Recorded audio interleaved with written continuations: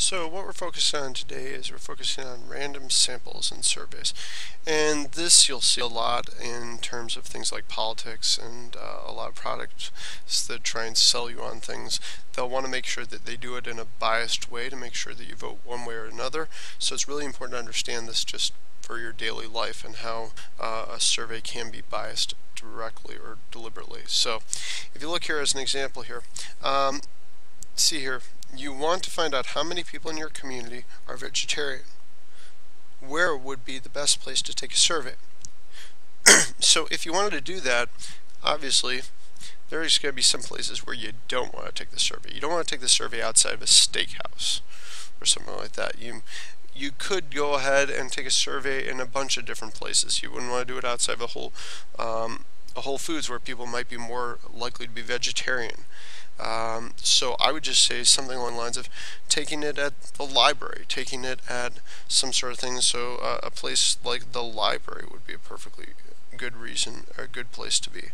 Or a place like, oh, I don't know, going to a baseball game or something like that, where there's not a direct and deliberate way that you can see that the data is skewed one way or another. Now, where it says here, in each question is it biased or fair? So it says here, will you vote for the young inexperienced candidate Mr. Sung or the experienced candidate Mrs. Lopez?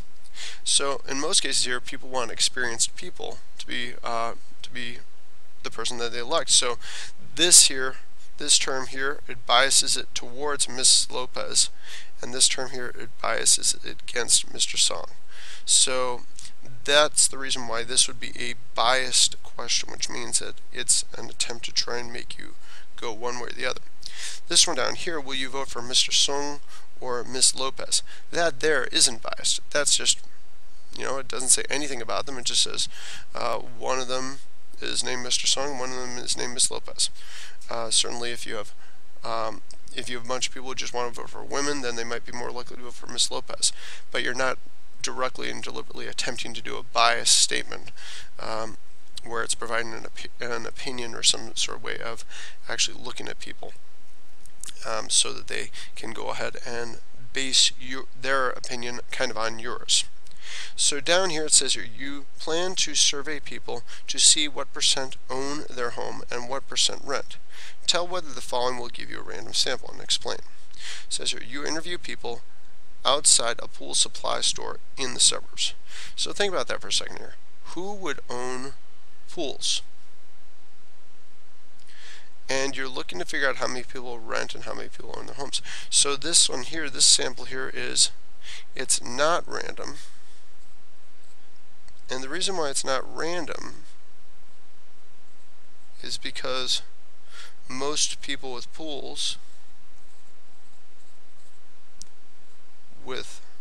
or at least that are taking care of pools, own their homes, as opposed to most people without pools don't own their homes. It says here, you interview people in the street near an apartment complex. Well, there you're going to get a lot of people that are from the apartment building probably. So this would be not random because many people from the apartments.